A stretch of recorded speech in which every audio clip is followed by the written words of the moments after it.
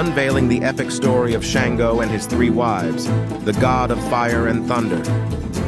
Get ready to delve into the captivating legend of Shango, the powerful king bestowed with thunderbolt stones and known as the god of fire and thunder. In this video, we will follow Shango's journey as he weds his first wife, Oba, and later welcomes Oshun and Ohia into his life. Witness the twists and turns in their relationships, the challenges they face, and the tragic fate that befalls them. Brace yourself for a historical adventure filled with love, power, betrayal, and divine outcomes. Join me as we uncover the tale of Shango and his three wives. Many years ago, in the land of Nupe, a great and powerful king named Shango emerged. Gifted with thunderbolt stones by his grandfather, he possessed the ability to summon thunder from the sky. Recognized as the god of fire and thunder, Shango's anger could cause fire to erupt from his mouth. As his powers grew, his mother advised him to honor and respect every beautiful woman he encountered. Shango's first encounter with love came in the form of Oba, a young and vibrant woman who danced just like him. They fell deeply in love and eventually tied the knot. However, after years of barrenness, Shango longed for an heir and sought permission from Oba to take a concubine. One fateful day, while returning from a friend's place, Shango came across a hut with an irresistible aroma wafting from it. A stunning lady, Oshun, emerged from the hut, and their connection was instant.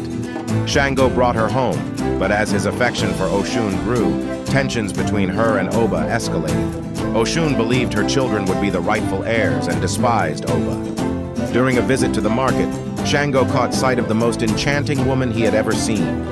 Captivated by her beauty, he followed her until he witnessed her transforming into an antelope before disappearing. Astonished, he sought guidance from Orunmila, who revealed the truth about this mystical lady. Intrigued, Shango desired her but was warned about her terrifying rage. In a bid to make Ohia his own, Shango obtained her fur from a cunning trick and brought her home. Although neither Ohia nor Oshun were official wives, Ohia became known as Shango's third wife by popular belief. Resentment toward her grew among the other wives as news of Shango's strength and power spread throughout the Yoruba land. When Shango was summoned by the Alafin of Oyo, King Ajaka, he learned of the treacherous plans of the Oluwo of Owo. Determined to protect the Yoruba kingdom, Shango fought alongside Ohia against their enemies. Their victory led to Shango being crowned as the fourth Alafin of Oyo, with Ajaka sent into exile. Shango's wives were feared throughout the land, and his power seemed unstoppable. Within the palace walls, the envy and discord amongst Shango's wives intensified. To win Shango's affections, Oba approached Oshun for advice, unknowingly falling into a heartbreaking trap. Oshun deceived Oba into believing that adding pieces of her ear to Shango's soup would solidify his love. However, when Shango discovered the ear in his soup, he assumed Oba was trying to poison him, and he banished her from the palace. Heartbroken and desperate, Oba found solace on a tree stump, weeping until she transformed into the river goddess Oshun in Osun State, Nigeria. Meanwhile, Shango discovered Oshun's betrayal and chased her out of the palace in a fit of rage. Devastated by Oshun's fate, she too ended her life and became the river goddess Ohia, the goddess of fertility. As Shango's power and ego grew, he appointed two powerful generals, Timi Agbala and Gabonka, to guard the border towns. However, Ohia, filled with fear and jealousy, urged Shango to eliminate them. The ensuing confrontation led to Timi's death and a fierce battle between Shango and Gabonka.